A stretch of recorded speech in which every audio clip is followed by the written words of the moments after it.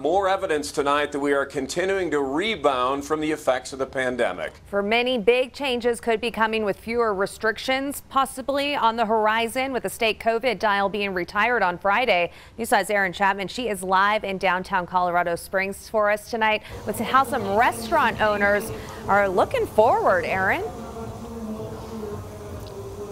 Yeah, Elizabeth, the mayor's office tells me that the county and the city don't plan to implement any further restrictions for El Paso County after the COVID dial changes on Friday.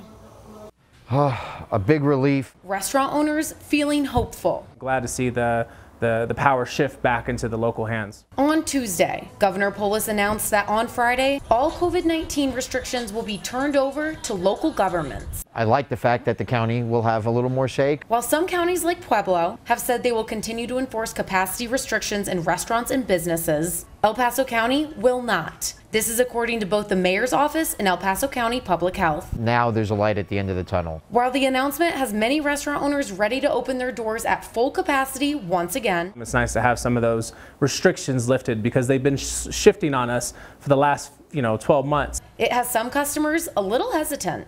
I don't think that I would be happy with it, actually. It kind of scares me because COVID is still out there. But restaurant owners I spoke to say they plan to continue those safety measures until we are completely out of the pandemic. Guest safety, employee safety, so we still are going to follow protocols. One owner even says he plans to keep his restaurant's capacity at 50%, even though he'll be allowed to increase it. We're going to kind of keep it the way it was, just because we like the feel of it versus trying to crowd everyone in. 1 year of dial changes, capacity limits, and regulations, now just days away from ending.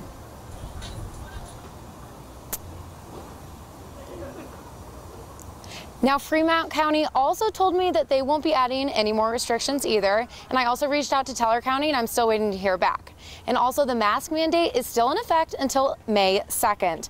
And public health and the governor could make changes in the future depending on those case numbers. For now, always watching out for you, El Paso County. Erin Chapman, News 5.